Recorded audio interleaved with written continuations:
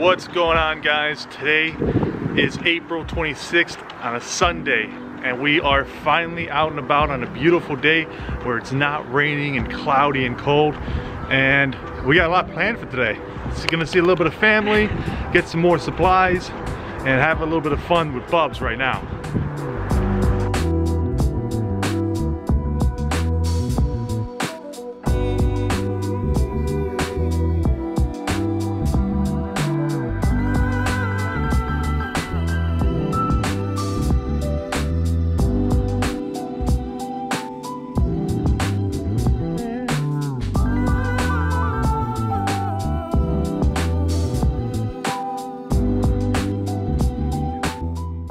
Wow, it is so hot out here that wearing this jacket is the dumbest thing I have ever done in my life. Maybe. We are on our way to my mother's house to spend a little bit of time with family, and it is absolutely gorgeous out. I don't know if you noticed, a little bit of glasses action because it's so bright outside, it's so beautiful outside that we needed them, absolutely. Oh my gosh, I'm loving it. I can already feel my skin getting tan, so I'm like, okay, let's bring it on. I'm ready.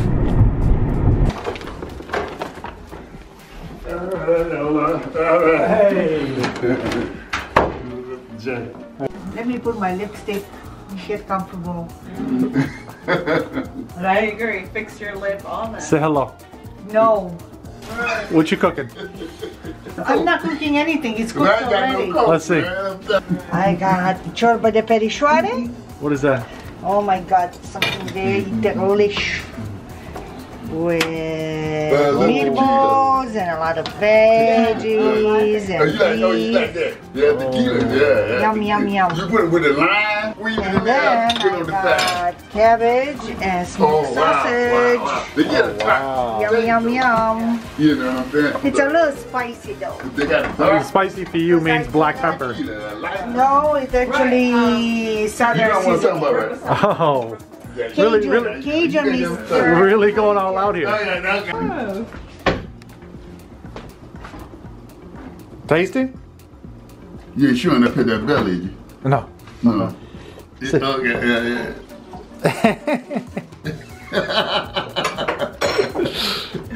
But you don't understand. This man talks non-stop during the day, talks non-stop during the night. What do you mean talks non-stop during the night? We talk about talks. What do you mean? Talks. Anything.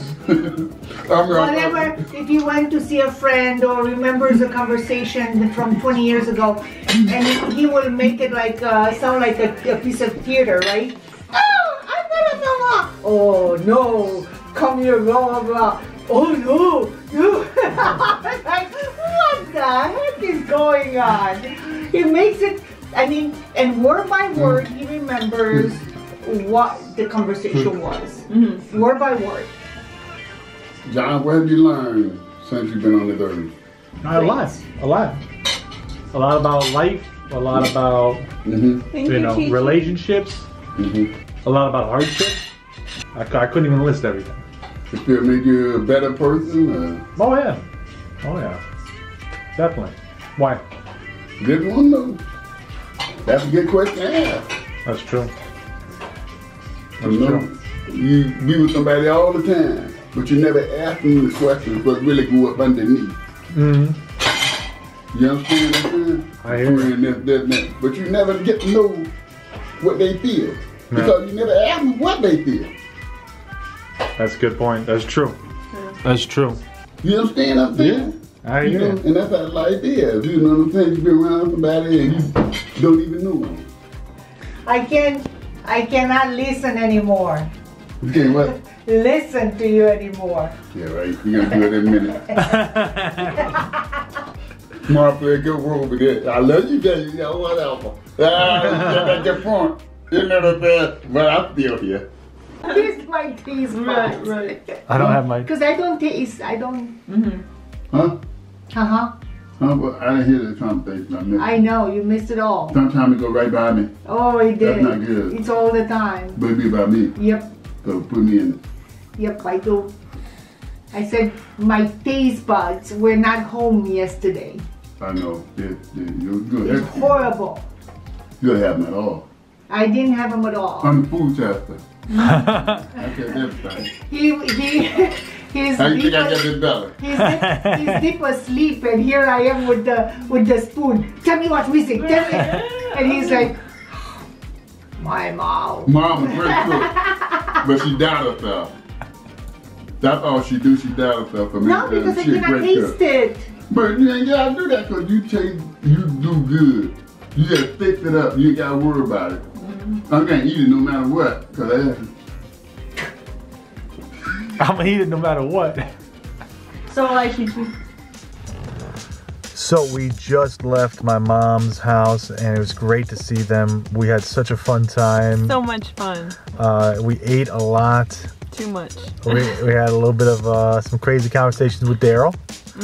As always. I should mention, I don't know how to explain my family sometimes. It's a little bit difficult.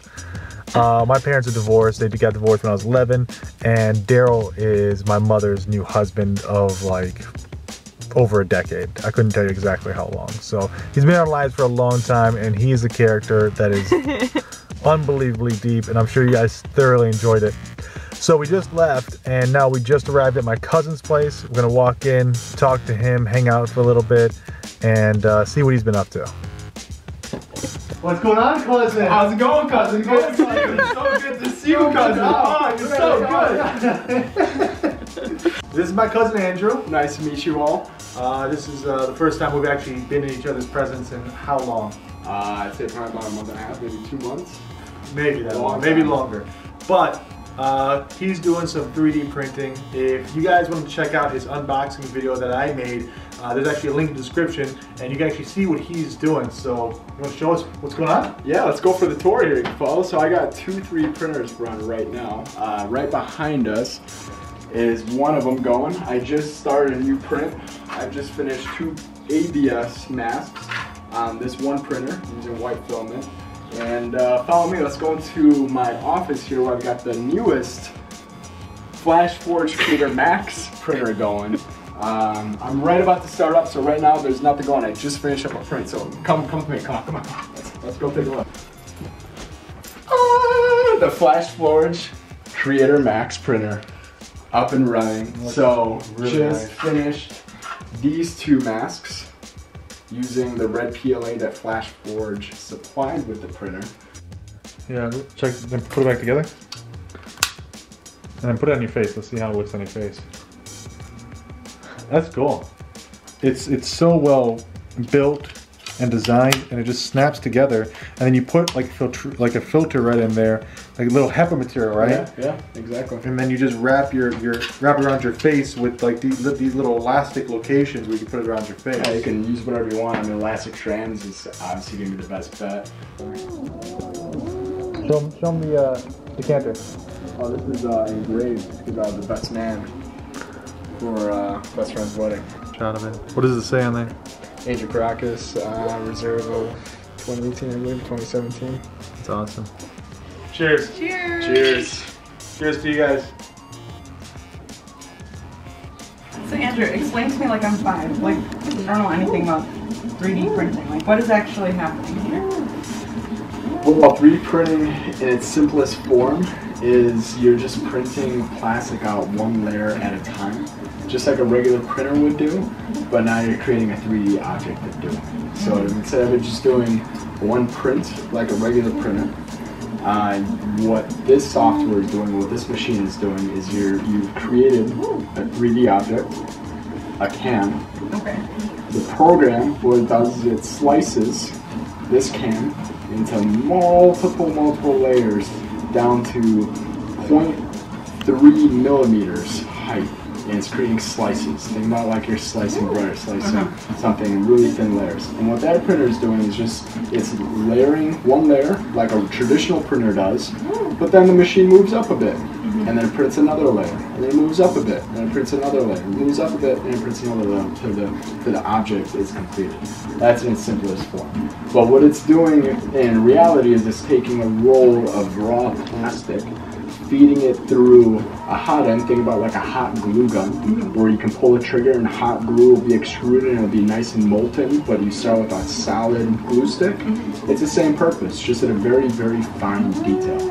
And a computer is controlling the actions, and it's moving in 3 different planes to create a 3D object. So it's a very cool concept of what it's doing. It's nothing new that's been around, but through advancements in technology, it's created something what was once unthinkable into now what is your desktop printer. Just printing out your resume to hand out to an employer. Now you can print out a 3D object to hand to someone just as you were a printer. So it's a pretty cool concept of what they're doing. Mad scientist type stuff right here. Well, thank you. Thank you that you're taking appreciation of this. I wish you guys could see this up close, because this is as close as I can get, but I can truly see this machine like just drawing the lines of what's going to be on the plastic. It's just so weird and like so crazy to think. It's like a very futuristic machine toy, like those claw machines. It's like that.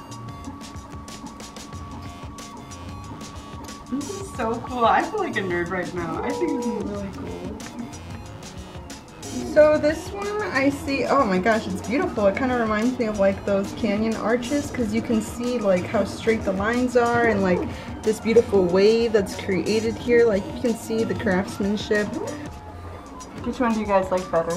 Do you guys like the white one better? I personally like the red one better.